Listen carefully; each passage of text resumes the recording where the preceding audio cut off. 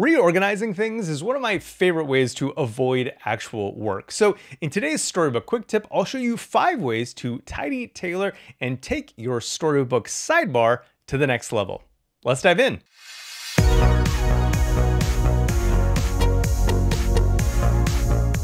When I first started using Storybook, I thought of naming things like I do on the file system, where I would have these elaborate incantations of underscores and dashes and capitalizations and Z's to make sure that my components and stories ascended or descended in the sidebar the way that I wanted them to. But none of that is actually necessary because Storybook gives us complete control over components and stories and how they're listed in the sidebar. In the Storybook sidebar, categories are just root level groupings or folders with a heading-like style. But if you use Storybook 7's auto titling feature, you may want those to look like the directories that can be found on the file system. To make this visual change, open or create a .storybook manager module. If you're creating it for the first time, we need to paste some boilerplate in. We import the add-ons named export from @storybook/manager-api. Then on add-ons, we call the setConfig function with an object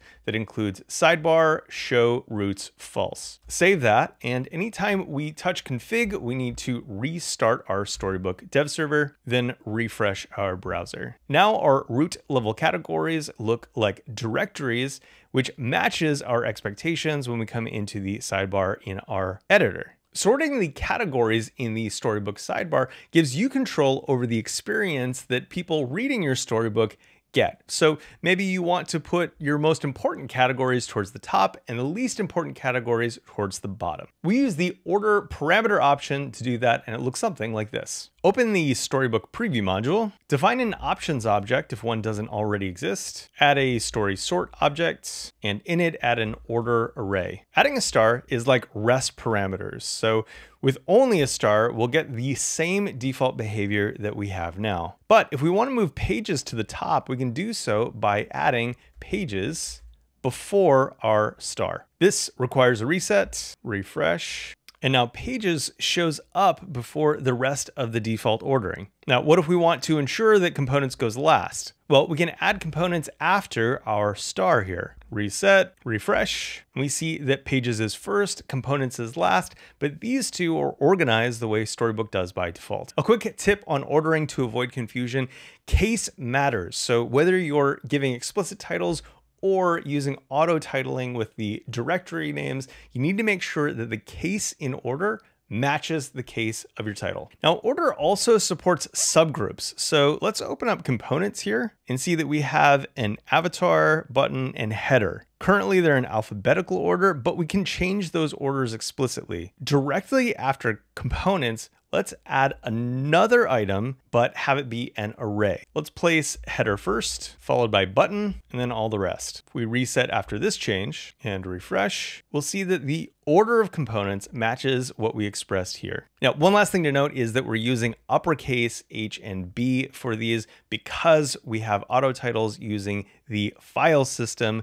Now, this API is admittedly confusing because there's not a shared object for the categories and the nested folders. Just remember that when you see those arrays, those nested folders are for the category that's directly preceding it. Now, I really like this option because it gives me high-level control of the experience people have as they come to Storybook for the first time or repeated times. And because of that star, I can prioritize just the categories that I really care about placing without affecting the default ordering that Storybook gives me. When it comes to ordering stories in the sidebar, the process couldn't be easier because they follow the export order in your modules. When we look at the page component, we see that the stories are not in alphabetical order. We have logged out before logged in. Let's open page.stories.ts, and sure enough, logged out is exported before logged in. So if we take the logged out story and place it below the logged in story, in this page.stories module, we can see that the story order flips. As we add stories, those stories will appear in the order they're exported. The story order is completely up to you,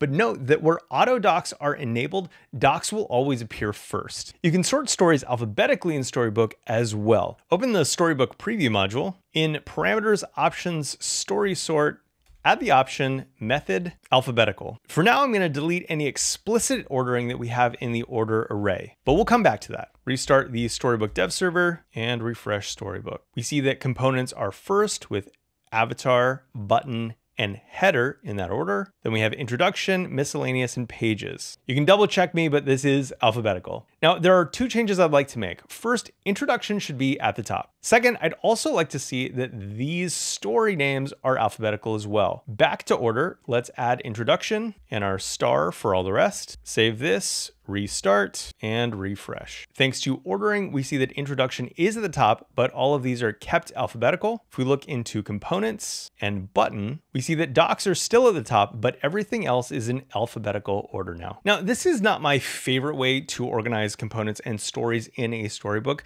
I think that alphabetical has its place.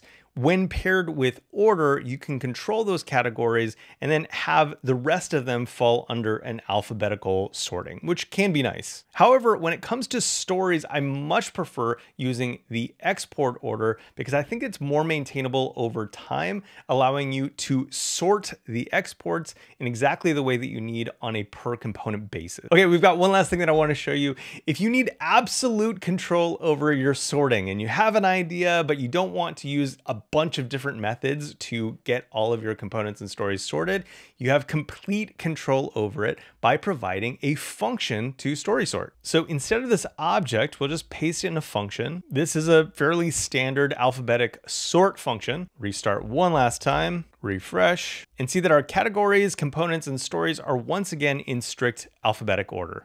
Now, with great power comes great responsibility, so make sure that when you're taking this on, you really have a good idea of what you want to accomplish. Now, before you go, there's a couple things that you need to keep in mind. First, sorting does not support parameter inheritance, so you can't do this on a component by component level. You're going to set sorting once in preview, and then it's the same everywhere. And finally, as you've seen, anytime you make a change to something in the Storybook directory, you need to reset the server and refresh your browser. So if there were any times that I missed showing that, which I think I got all of them, you will need to do that to avoid frustration. So as you've seen today, Storybook supports a ton of ways that you can organize the sidebar to exactly your needs.